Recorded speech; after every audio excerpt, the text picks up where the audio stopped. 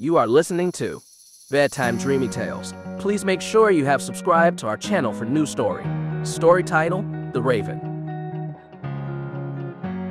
In a realm bordered by the endless sea to the west and the dark, whispering forest to the east, there stood a magnificent castle, home to a queen and her spirited daughter, Princess Elara. Despite the castle's beauty, with its gardens where flowers danced in perpetual bloom, the queen's heart was shadowed by worry. Her daughter's wild, untamed nature brought chaos to the tranquil order of royal life. One fateful day, frustrated by her daughter's disobedience, the queen, watching a flock of ravens fly past her window, uttered a wish in a moment of despair. "Oh, if only you were a raven, you could fly away, and I might find a moment's peace." The words had barely left her lips when Elara transformed into a raven and flew into the heart of the forest, leaving the queen in a state of shock and regret.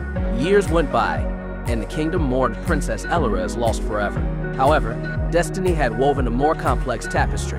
A young woodsman wandering through the forest heard a raven's cry unlike any other, laden with sorrow and the weight of human grief. Drawn by the sound, he discovered Elara, cursed to live as a raven. She spoke of a spell that bound her, and a way to break it, he must refuse the hospitality of an enigmatic old woman dwelling deep in the forest, for only by staying awake could he hope to free her. Elara would visit him for 3 days at 2 o'clock in a carriage drawn by horses of different colors. Yet, should he succumb to sleep, all would be lost. Determined to save Elara, the woodsman set off but fell prey to the old woman's cunning, drinking enchanted water that plunged him into a deep slumber, causing him to miss Elara's visits. She came as promised, first with white horses, then with chestnut, and lastly with black, each time finding him ensnared in dreams. With each visit, she left behind gifts imbued with magic, a loaf of bread, a chunk of meat, and a bottle of wine that would never deplete, alongside a golden ring engraved with her name and a letter pointing him towards Stromberg's golden palace.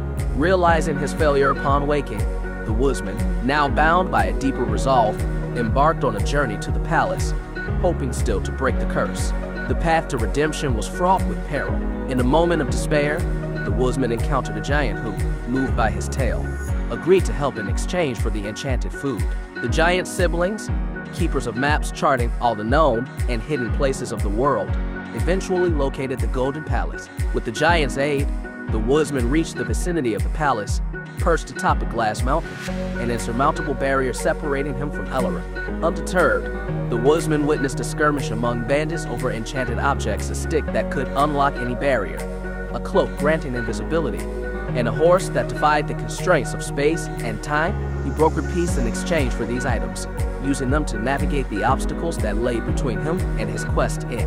With the stick, he opened the palace doors, the cloak hid him from prying eyes, and the horse carried him up the slippery slopes of the glass mountain. Inside the palace, he made his presence known to Elara by dropping the golden ring into her goblet. Recognizing the symbol of their shared trials and love, Elara knew her savior had come. Together, they stepped out from under the shadow of the curse, their joyous reunion celebrated with a wedding that heralded a new era of peace and happiness for the kingdom. Thus, the legend of the Raven Queen echoes a timeless truth, that even in our darkest moments, hope, aided by love and valor, can illuminate the path to redemption and joy. If you like this story, please give this video a like and comment below with your thoughts. See you in the next story.